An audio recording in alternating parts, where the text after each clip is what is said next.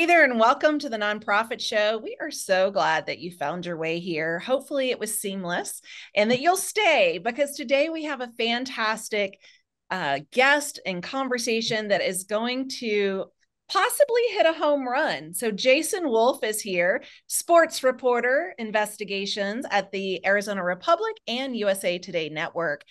This is a conversation about athletes and their sports foundations. And I just cannot wait to, hear all the goodness that you have to share with us, Jason.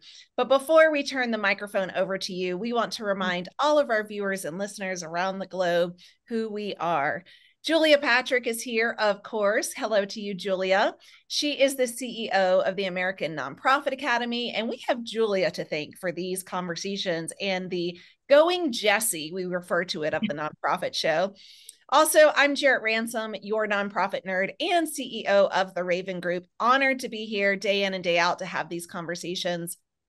Also extremely honored to have the ongoing investment and support from these amazing partners. So shout out of gratitude to our friends, our teammates, if you will, over at Bloomerang, American Nonprofit Academy, Nonprofit Thought Leader, Fundraising Academy at National University, 180 Management Group, Your Part-Time Controller, Staffing Boutique, JMT Consulting, Nonprofit Nerd, and Nonprofit Tech Talk. So these companies are here day in and day out, not only for your viewing pleasure, but truly to help you do more good in your community. And if you missed any previous episodes, that's okay. We've got you some homework, an assignment. You can watch the replays. How about that? Download the app, streaming broadcast, and podcast platform. So check us out wherever you like to consume your entertainment. And Jason, back to you. Thrilled to have you here. Jason Wolf, sports investigative reporter, the Arizona Republic and USA Today Network. Welcome. Thank you for inviting me. I appreciate it. Jason, you've really captured our attention, as we were saying during the green room chatter. We really love sports. We talk about them a lot, off camera, even on camera. But then I came across this amazing work that you had done just about a year ago, but it's really been a professional trajectory of yours, covering sports, but then digging into the philanthropic side of what specifically is going on in the NFL and with the players. Could you give us a really quick recap of what that trajectory has looked like and how you've come to be so knowledgeable and write about this really important topic? Well, yeah, sure, of course. Briefly, and I love that you say briefly, considering we had a 4-hour lunch discussing this in advance of the show. We're going to have to pack quite a lot into this. I have worked for 8 newspapers in 20 years. For the first decade, I worked at small community papers, chased a bunch of high school kids around for quotes. About 10 years ago, I'm from Philadelphia originally, got a chance to cover the Philadelphia 76ers. From there, a few years later, I ended up in Nashville, Tennessee as an NFL beat reporter covering the Tennessee Titans. Did that for a few years. From there, I ended up in Buffalo, New York as a columnist and long-form feature reporter for the sports department there. And for about a year and a half now, I have been here in Phoenix at the Arizona Republic. This particular story, it's a long journey.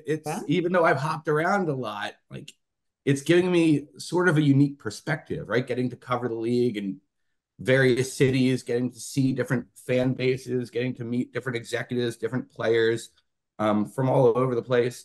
And, I first started paying attention to athletes in the nonprofit space in Tennessee, covering Delaney Walker, a Pro Bowl tight end in the Tennessee Titans. He was their 2-time Walter Payton NFL Man of the Year nominee. Wrote a good feature, good profile about him, but didn't really dive into the nonprofit side too hard, at least technically, right? Because I knew I could pull 990s. I knew they were public records, but I didn't know what the heck I was looking at. Or anybody who could tell me, quite frankly, what I was looking at, because there aren't very many true nonprofit experts out there. This is like a dagger to my heart. No, clearly we hadn't met yet, Jason. Yeah. No, I hadn't met anybody in the, keep in mind, I've covered high school sports for a decade. I'm a kid from Philadelphia. I covered the NBA, I covered the NFL, and suddenly I'm looking at a 990. Yeah, that. You know what I mean? And you know, I'm not Yeah. dumb, but like I'm looking at it, and some of the document is pretty intuitive, but you do need a professional to walk you through and explain things, especially because so many of them are filled out incorrectly, as this That's one right. I found out was. Mm-hmm. Yeah, let me talk about that a little bit because I give you a hell of credit. I love jabbing you a little bit, but I love that you went after the 990 and what you said is pretty magical. Two things really caught my attention. One, it can be arduous to figure out, but more importantly, it's oftentimes not filled out correctly. And what a travesty because that was the pipeline and actually kind of the foundation of this report. And so anybody watching or listening to, man, that's a huge takeaway because there are people out there looking at those 990s, starting their journey with how they're going to work with an organization.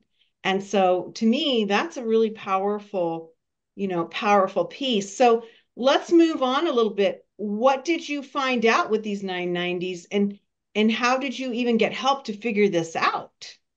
Well, after Tennessee, I went to Buffalo, and I wrote a story about Andy Dalton's nonprofit. Andy Dalton he is an NFL quarterback. At the time, he was the quarterback for the Cincinnati Bengals. On New Year's Eve, December 31st, 2017, he threw a late touchdown pass to beat Baltimore, and it knocked Baltimore out of the playoffs, and it put Buffalo into the playoffs for the first time in 17 years. It ended what had been the longest playoff drought in North American pro sports, any league. Bills fans on New Year's Eve, they just live and die the Bills. I love Bills Mafia. They're an incredible fan base. Very charitable, incredible. I mean, the city's nickname is the City of Good Neighbors. That has to do with Canada, but they really take that to heart. They're good people. And so Bills fans collectively, through social media, grassroots social media campaign, donated nearly $500,000 to Andy Dalton's charity. Most of it in $17 increments for the 17 years. It added up to $442,000. And what I found out is that the for-profit management company that ran this nonprofit was the same for-profit management company that ran Delaney Walker's nonprofit in Tennessee.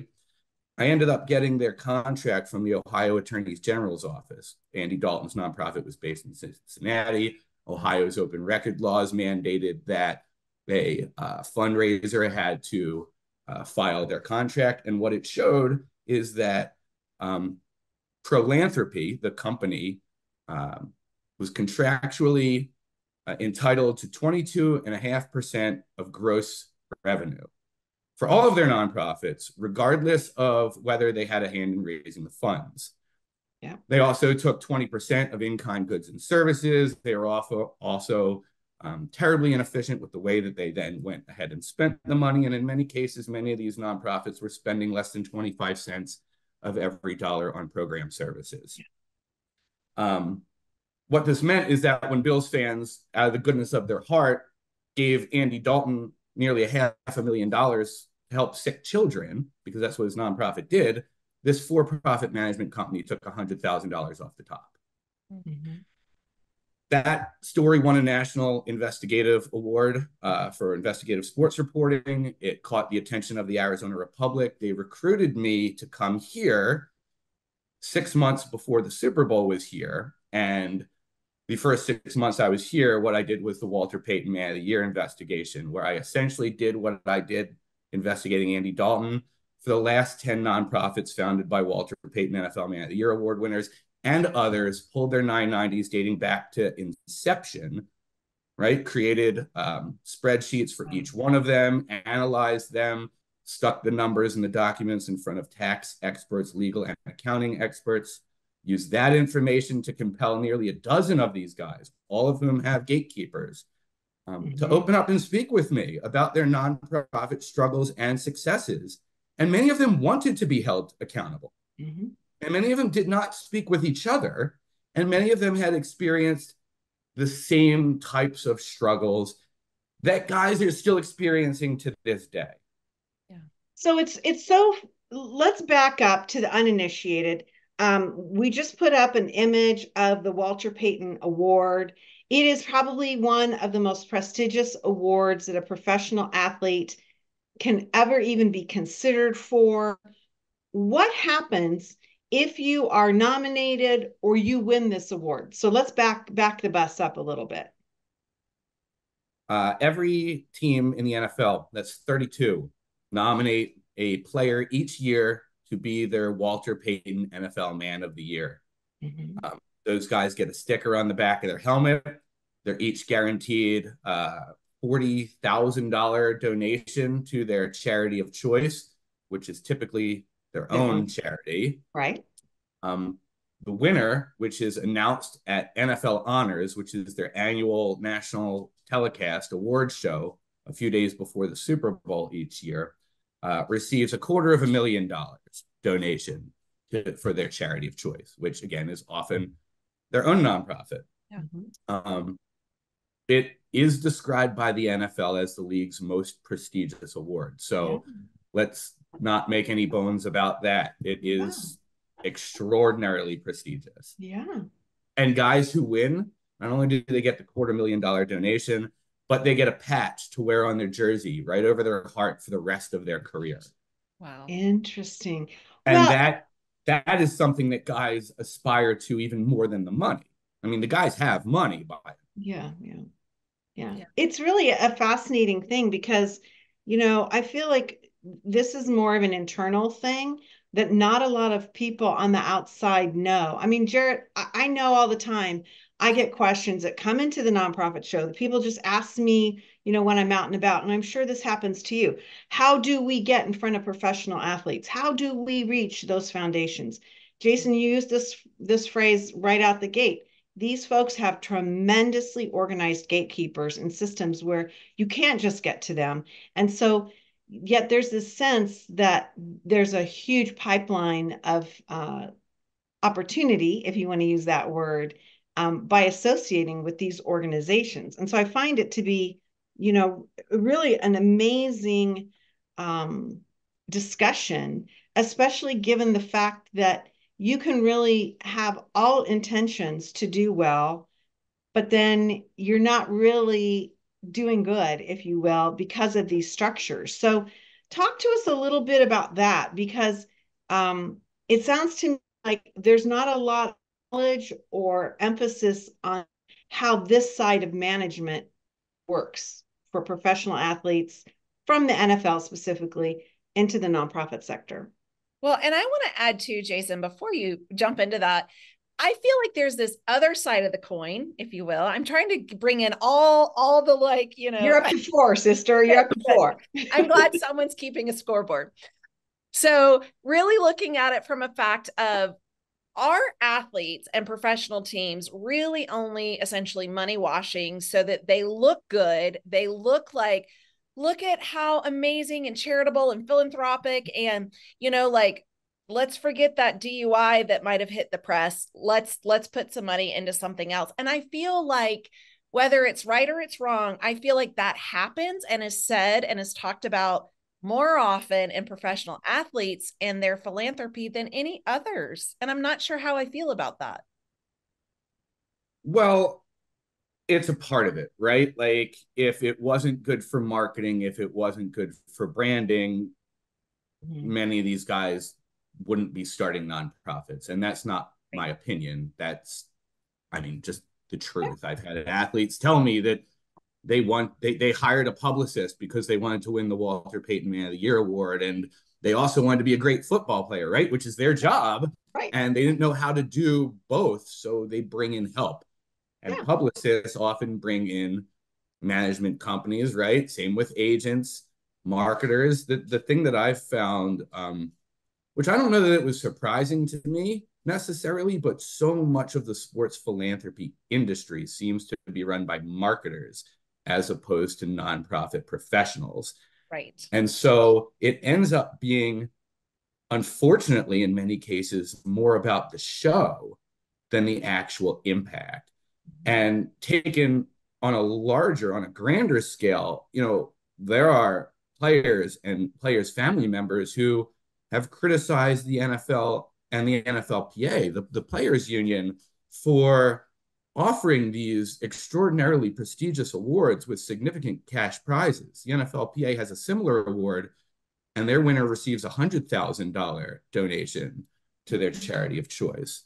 And it makes everybody look good, and they have, Feel good. the television broadcast, and there is a lot of good being done. To be clear, even an inefficient charity, right, is helping people. There is good work being done. And many of these guys, they're not, look, none of them are nonprofit professionals. Many of them don't know what they don't know, right? They rely on an agent for help, and the agent contacts a marketing person, and the marketing person contacts philanthropy. That's exactly what happened with Andy Dalton, how he ended up there. Kid coming out of school, right? Gets handed off to his company. Hey, we'll handle everything. It's easy. Sign on the line, go concentrate on football. We'll call you when we need you to show up to an event. We'll even handle your media. So it's like a nice, tight ecosystem, and it's a hard nut to crack once you're in there. And, there were players that didn't realize that they were being taken advantage of in many cases. Well, look at all the good work we've done. And it's like, okay, but that's 25 cents of every dollar that you're spending going to that. Imagine if it was 75 cents. Now you're helping 3 times as many people. Or yeah. It's such an interesting thing. And I've got to imagine that as an investigative reporter, as a reporter in the span of a successful award-winning career, there weren't a lot of people that were interested in talking to you for fear of being called out. And then all of a sudden they're looking into this themselves and realizing that they've been part of kind of an unfortunate situation without even knowing it.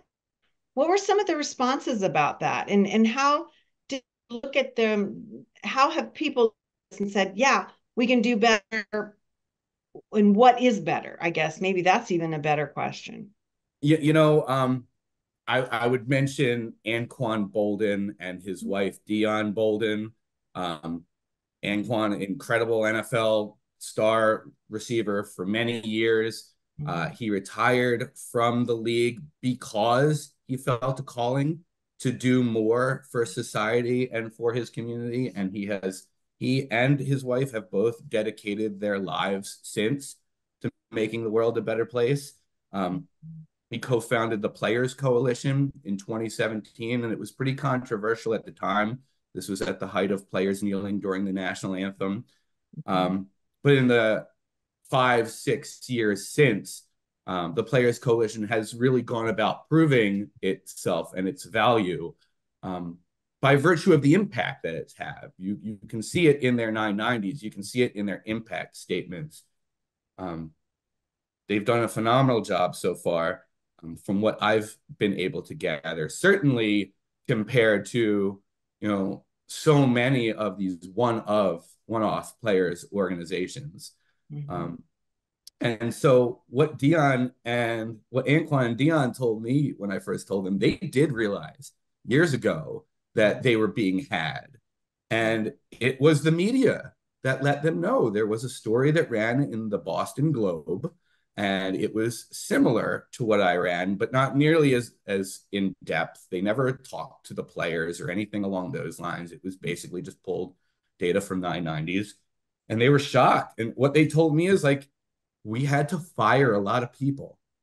Yeah. They started paying attention to what was going on the business side, and they started handling things themselves. And Dion took control of the organization, the Q81 Foundation. And while Anquan was playing for the Baltimore Ravens, she ended up making it so that the organization was spending better than 90 cents of every dollar on charity, as opposed to about a quarter, which is what was happening under the previous management. Yeah. Anquan and Dion now, by the way, and this is probably segueing into our next section, but they've created an organization based off of my reporting in conjunction with professionals at the Players Coalition in order to address these issues. Before we get on to that, some other ways athletes can do good, just partner with an existing nonprofit, right? Eli, they already have the infrastructure in place. They know what they're doing. They're established. Eli Manning, the former New York Giants quarterback, two-time Super Bowl winner, former Walter Payton NFL Man of the Year award winner, partnered directly with Hackensack Hospital System in North Jersey and raised over $20 million directly for the Children's Hospital. And there's no middleman. There's no, right? None of those donations are being chewed up in the gears. I mean, possibly by the Children's Hospital, but not by a third party, right? There are organizations, fiscal sponsorship organizations, community foundations that charge very tiny amounts, right? And can give you 501c3 status. You can become an athlete, can start a fiscally sponsored project with these organizations and use their nonprofit status to legally collect tax-exempt donations, right? Oh, Jason, you're talking our love language here. Oh, yeah. There are tons of ways that athletes can give back. And not only in ways that are more efficient, but that are actually easier and less risky for them. Like you help more people and you put yourself at lesser risk financially, reputationally, right? And you still get the benefits from giving to charity, from being community minded. It's just, I talked to the mother of one player who has multiple kids who are fortunate enough to make the NFL. And she's like, it's a cliche nowadays. You make the NFL and you start your own nonprofit. And there isn't a single nonprofit expert who I have spoken to who thinks that's a good idea. Well, we should talk because I have spoken with several NFL players, and I feel, the same. Their platform, whether it's a financial platform, a vocal platform, a social media platform, there is so much good to offer. And in the last decade, so much has changed by way of access to information, the masses, right? Like all of this. My nephew is on the, pro soccer track, looking at that at the age of 15 and what that considers for sponsorship dollars and how he uses his voice. And there's so many things. There's a question here. And first of all, there's a call out that there are some serious nonprofit experts on this broadcast. Absolutely. So Jason, your LinkedIn might just blow up after this. I hope it does. Yeah. I hope it does. Seriously, yeah. Well, put me on speed. Yeah, on speed dial. Okay, I'd love to hear about strategies for making inroads to getting grant funding from these athlete foundations. And I don't know if that's gonna, take us off course, but do you have any insight there? Grant funding from these foundations? I mean, the foundations themselves are basically fundraising vehicles, right? That's the unique thing about these athletes' nonprofits is they rely on the athlete's celebrity, right? Like that's what they have to offer in order to draw attention and raise money. And many of these guys, they might give out turkeys at Thanksgiving or take some kids on some at Christmas time, take them on some shopping sprees at a sporting goods store or whatever else. But by and large, they exist to be pass-through organizations, to raise money, simply to give to other nonprofits that are actually doing programmatic work, food banks, children's hospitals, that type of thing. Yeah. And so it becomes sort of interesting when you're looking at the money that is going in and going out, right? Like how much should be chewed up in those gears? If all you're doing is collecting this money and then passing out a few turkeys and a few gift cards, and then you're passing on the bulk of what you do is to pass that money on to a children's hospital, how do you justify only a quarter of every dollar being spent on charity? Where does it go? Why is that efficient? So it's not like these organizations, they give out grants. People apply to them, fans, whoever else. I mean, if an organization supports a children's hospital, usually that hospital will direct its patients to a grant application. By and large, what I found is these are the people that they're helping, right?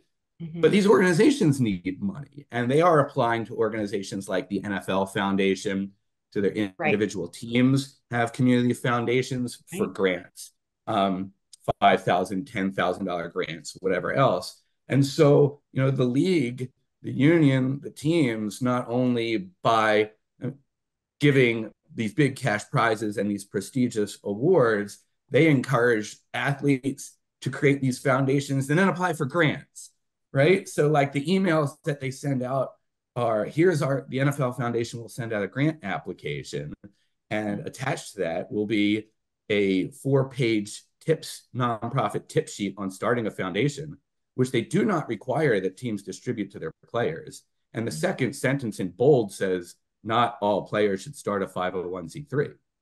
Yeah. But then they're going to have a national, they're not going to require that to be distributed, but then they're going to have a national television broadcast for the Peyton Man of the Year Award. So they will give out the grant application along with this tip sheet. And, all these players will apply for money that are then funneled to these organizations this way. So a lot of it is supported not only by the fans, but by the league and the teams as well. Yeah. It's been fascinating to have you on today, and our time is almost up. We had one last comment that came in, and I have seen this in my own community. I know that Jarrett sees this as well, and that is signed memorabilia, signed swag, things that come from partner sponsors or endorsements. That seems to be something that we see a lot, especially in the gala space and the opportunity to have auction items, things of that nature. So this is a conversation that we need to continue. We are thrilled that you would come on and talk to us about this, especially during the time of Super Bowl frenzy that's coming up. I assume, Jason, that you're not giving up this. If you learned how to read a 990, you're going forward on this. What's next? Can you give us a really quick kind of glimpse into what's going to be, what home runs, Jarrett had to say that, what home runs you're going to be hitting in terms of your writing and your investigative work? Yeah, absolutely. The memorabilia issue, just real quick, that is an extension of these guys' celebrity, right? This is what they bring to the table. You see every single fundraising dinner, there's a silent auction of memorabilia that's donated not only by the player himself, but their teammates, their teams, right? Like that's a big part of it. What's coming next? Well, February 8th is the 1-year anniversary of us publishing this series last year, 5-part series, Mismanagement of the Year, that exposed the systemic waste and mismanagement among nonprofits that have been founded by Walter Payton NFL Man of the Year Award winners.